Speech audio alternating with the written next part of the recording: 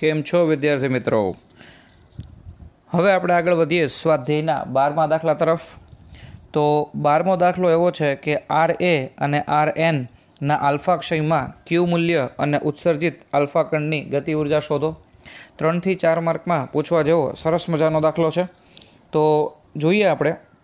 Alpha ક્ષય તો મિત્રો તમને જે છે એ આવડે જ છે કે કોઈ પણ તમારી પાસે ન્યુક્લિયસ હોય X કે જેના માટે પરમાણુ ક્રમાંક Z હોય અને પરમાણુ ભારાંક A હોય, એમાંથી જે છે એ આલ્ફા ક્ષય થશે એટલે હિલિયમનું ન્યુક્લિયસ એની અંદરથી છૂટું પડશે 2He4. તો જે નવું ન્યુક્લિયસ બનશે એનો પરમાણુ ક્રમાંક 2 જેટલો ઓછો હશે અને એનો પરમાણુ ભારાંક 4 જેટલો ઓછો હશે અને પ્લસ એમાં જે છે એ કંઈક આપણે છૂટી પડતી ઉર્જા એ આપણે શોધવાની છે. બરાબર? તો આ રીતની જે છે એ તમારું સમીકરણ થશે. તો અહીંયા તમને ક્યુ મૂલ્ય તો પૂછેલું જ છે. તો ક્યુ મૂલ્ય જે છે એ તમને શેનાથી મળશે? તો ક્યુ મૂલ્ય તમને મળી જશે દળ ક્ષતિ ઉપરથી ડેલ્ટા MC². અને ડેલ્ટા એમ કેવી રીતે મળે મિત્રો? કે એક્સનું જે દળ છે, એક્સનું દળ માઇનસ વાયનું દળ માઇનસ હિલિયમનું દળ, દળ ક્ષતિ, એના ઉપરથી ડેલ્ટા એમ શોધો અને પછી જે છે આ સૂત્રમાં મૂકો એટલે ક્યુ મળી જાય. આવા ઘણા બધા દાખલાઓ આપણે આગળ જોયેલા છે. તો મિત્રો આમાં નવું શું છે? નવું છે મિત્રો આલ્ફા કણ જે છે, જે કણ છૂટો પડે છે એની ગતિ ઉર્જા કેટલી હશે. હવે આ બાબત મિત્રો સમજજો ધ્યાનથી. માની લઈએ કે અહીંયા તમારી પાસે જે છે એ કોઈ એક્સ નામનું એક રેડિયો એક્ટિવ તત્વ છે, એમાંથી વાય બને છે અને જે છે એક આલ્ફા કણ છૂટો પડે છે. તો મિત્રો વાય અને આલ્ફા કણ જે છે ને એ બે છૂટા પડશે એટલે બે એકબીજાની બાજુમાં હશે ને એટલે સ્થિર નહીં રહે. આ બેયને શું થશે? એકબીજાનું અપાકર્ષણ બળ લાગશે એટલે બંને જે છે એ ગતિ કરવાની શરૂઆત કરશે. તો એમાં આપણે આલ્ફા કણની ગતિ ઉર્જા શોધવાની છે. બરાબર? નહીં કે છૂટા પડતા અથવા નવા બનતા તત્વની. આપણે આલ્ફા કણની ગતિ ઉર્જા શોધવાની છે. તો ક્યુ શોધવાના દાખલાઓ અત્યાર સુધી આપણે ઘણા બધા કરેલા છે એટલે એ તમે દળ ક્ષતિ ઉપરથી ક્વિકલી શોધી લેશો. બરાબર? તો હું પહેલાં એવી આશા રાખું કે તમે લોકો જે છે એ RA માટે અને RN માટે દળ ક્ષતિ શોધી અને પહેલાં ક્યુ જાતે શોધી લ્યો. પછી હું તમને શીખવાડું કે આલ્ફા કણની ગતિ ઉર્જા કેવી રીતે મળે, કારણ કે એવો દાખલો આપણે હજી સુધી ગણેલો નથી. ઓલરાઈટ? તો પહેલાં જે છે એ આપણે ભાગ A લઈએ. તો 88RA226 એના આલ્ફા ક્ષય માટેની પ્રક્રિયા મિત્રો શું થશે? તો આલ્ફા ક્ષય થાય એટલે હિલિયમનું ન્યુક્લિયસ છૂટું પડશે. RA માટે પરમાણુ ક્રમાંક 28, હિલિયમ જે છે એનો પરમાણુ ક્રમાંક 2 એટલે જે નવો પદાર્થ બનશે એનો પરમાણુ ક્રમાંક 2 જેટલો ઓછો હશે એટલે કે 86. RA માટે કેપિટલ A બરાબર 226, હિલિયમ માટે કેટલું છે? 4. તો નવો જ તમારો પદાર્થ બનશે એના માટે પરમાણુ દળાંક જે છે એ 4 જેટલો ઓછો એટલે કે 222 પ્લસ અહીંયા જે છે એ ક્યુ જેટલી ઉર્જા છૂટી પડશે. તો સૌથી પહેલાં એ લોકોએ આપણને ક્યુ શોધવાનો કીધો છે તો ક્યુ શોધી લઈએ. તો ક્યુ જે છે એ કેટલો મળે? તો એના માટે દળ ક્ષતિ તમારે શોધવી પડશે. તો આપણે વાત કરેલી હતી કે જનક ન્યુક્લિયસના દળમાંથી જનિત ન્યુક્લિયસનું દળ જે છે એ તમારે બાદ કરવાનું રહેશે. તો માસ of RA minus mass of RN minus mass of helium. અને જો આ દળ ક્ષતિ ધન આવે તો જ પ્રક્રિયા જાતે થઈ શકે, બાકી પ્રક્રિયા થશે નહીં. તો કિંમતો બધી તમને રકમમાં આપેલી જ હશે અને આપણામાં પણ આપેલી છે કે માસ ઓફ RA એટલે 226.02540, માસ ઓફ RN 222.01750 અને માસ ઓફ હિલિયમ વેલ નોન છે 4.002603. કેલ્સીનો પ્રોપર ઉપયોગ કરો એટલે આ ચેપ્ટરના દાખલાઓમાં માર્ક કપાવવાની કોઈ સંભાવના નથી. ઓલરાઈટ, સાદુરૂપ આપશો એટલે 0.005297 AMU. હંમેશા યાદ રાખજો મિત્રો, AMUમાંથી આપણે એને મેગા ઇલેક્ટ્રોન વોલ્ટ પ્રતિ C² ફેરવી જ દેવાના, ભૂલાય નહીં. ઓકે?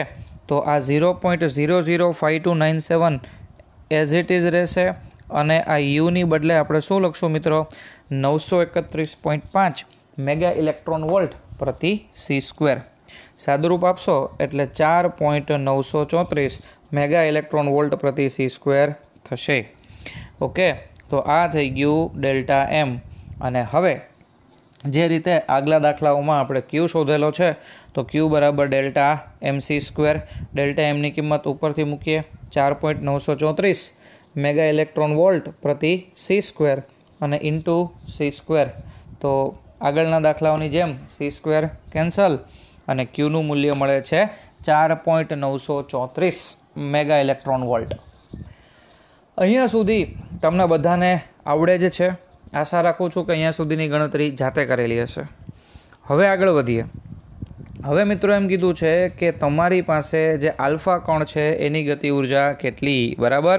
તો ફરીથી યાદ કરાવી દઉં કે અહીંયા જે બે પદાર્થો નિપજ છે એમાં એક આ નિપજ છે, બરાબર, RN, અને એક નિપજ જે છે એ નિપજ તરીકે તમને આલ્ફા કણ મળે છે.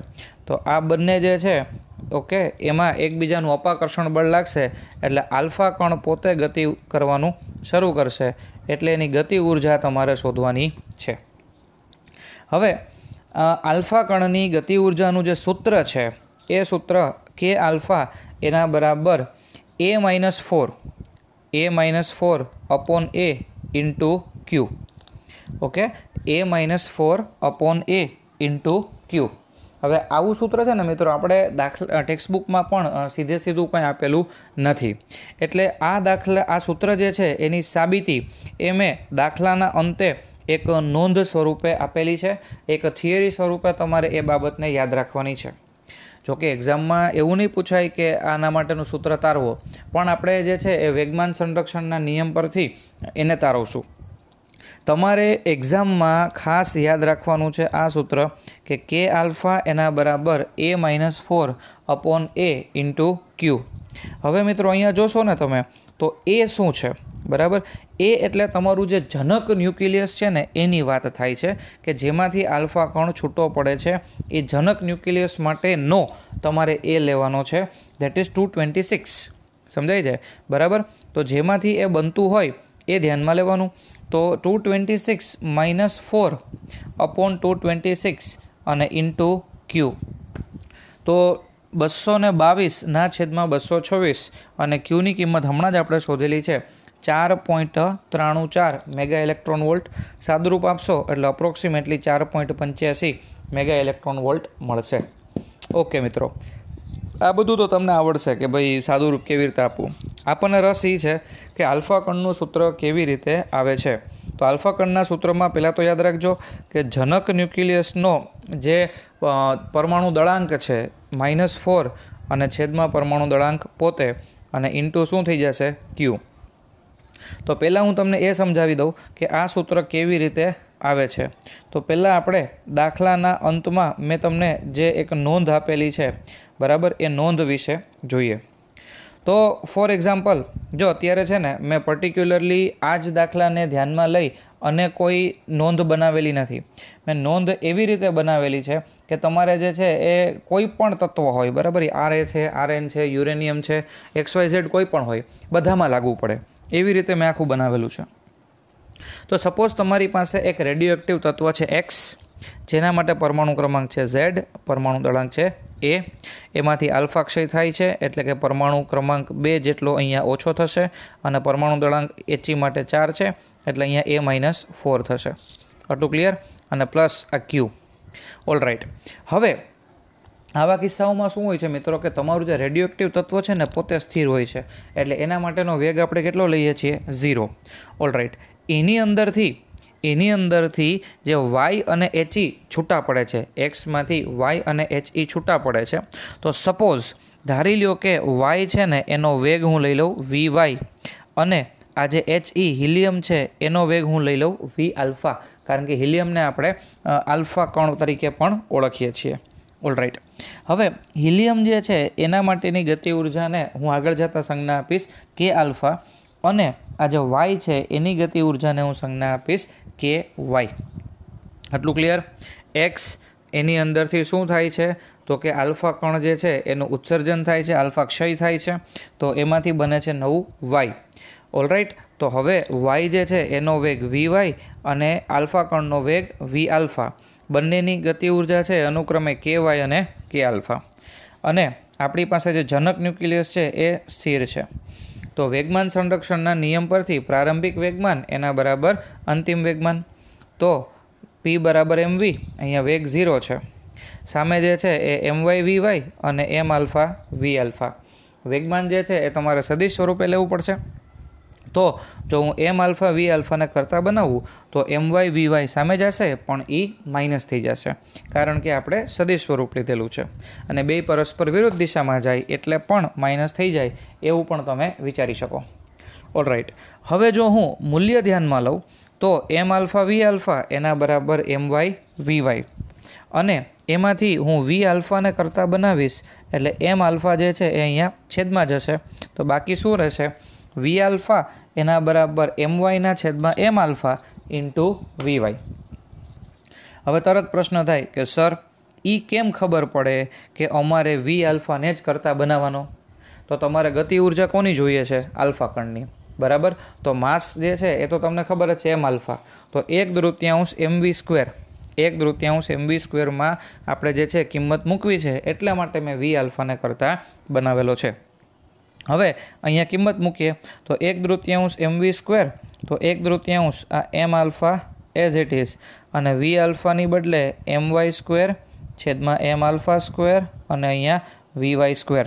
ઓકે, હવે થોડીક ગોઠવણી કરવાની છે. ગોઠવણી આમ કરશું, 1/3 એમ વાય સ્ક્વેર છે ને એમાંથી એક વખત એમ વાય અહીંયા લખું, એક વખત એમ વાય પછી લખું, પછી વી વાય સ્ક્વેર જે છે એને અહીંયા મૂકી દઉં અને છેદનો એમ આલ્ફા એઝ ઇટ ઇઝ. તો હવે જમણી બાજુ આ જે પદ મને મળે છે આ પદ શું છે? 1/3 એમ વી સ્ક્વેર, પણ કોના માટે? વાય માટે. તો વાય માટે જો 1/3 એમ વી સ્ક્વેર લેશો મિત્રો તો એ તમને કેટલો મળે છે? કે આલ્ફા, સોરી કે વાય. તો આ કિંમત જે છે એ કોની થઈ ગઈ? કે વાયની થઈ ગઈ. તો એના બરાબર કે વાય લખી શકીએ, અને પછી કે વાયને આપણે છેદમાં લઈએ, કારણ કે આ કે આલ્ફાના બરાબર છે. તો હવે કે વાયને આપણે ક્યાં જવા દઈએ? છેદમાં. તો કે આલ્ફા છેદમાં કે વાય એના બરાબર એમ વાયના છેદમાં એમ આલ્ફા.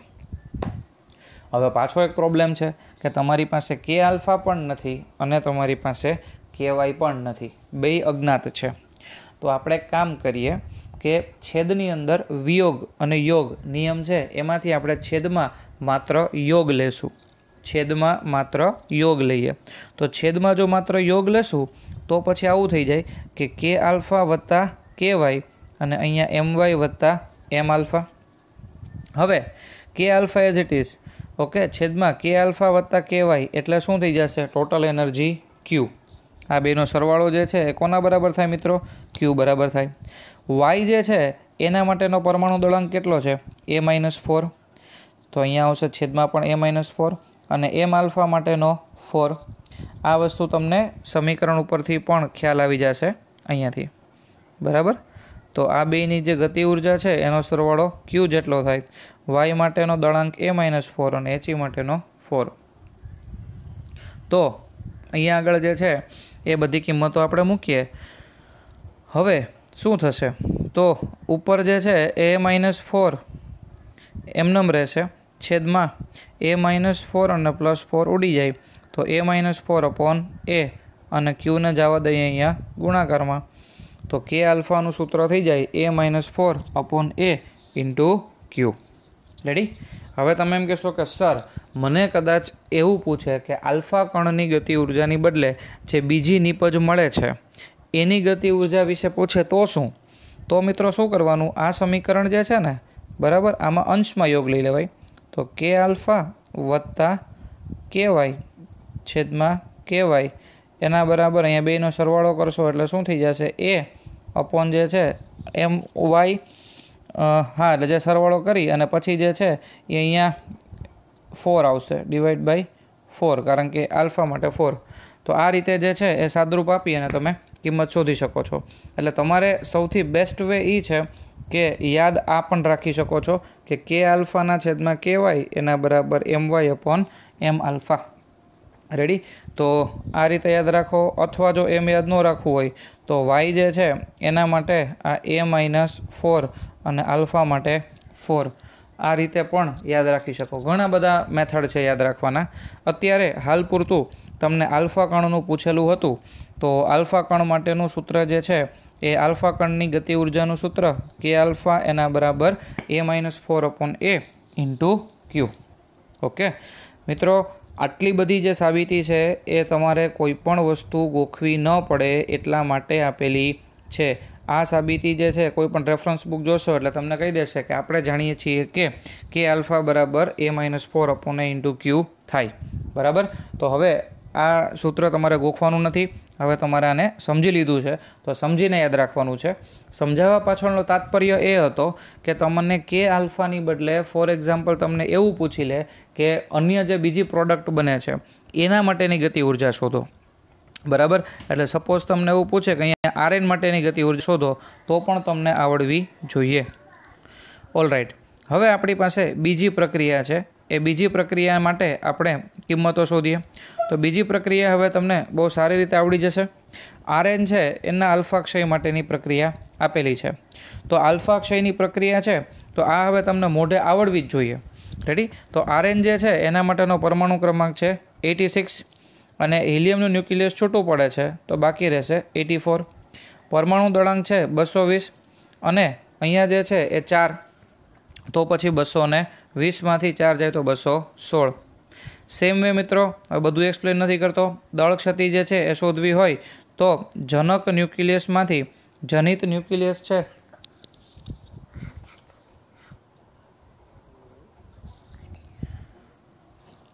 એને તમારે બાદ કરવાનું છે ટેકનિકલ ક્ષતિ માટે, સોરી. તો બધાની કિંમત જે છે એ મૂકી અને સાદુરૂપ આપશો એટલે 0.006877 તમને મળશે. અને આ AMU છે એમાંથી આગળના વિકલ્પની જેમ જ જો તમારે 931.5 મેગા ઇલેક્ટ્રોન વોલ્ટ પ્રતિ C² લખવું હોય તો લખી શકાય. આ થઈ જશે તમારી દળ ક્ષતિ. અને આ દળ ક્ષતિને સમતુલ્ય ઉર્જા જોતી હોય તો ડેલ્ટા MC².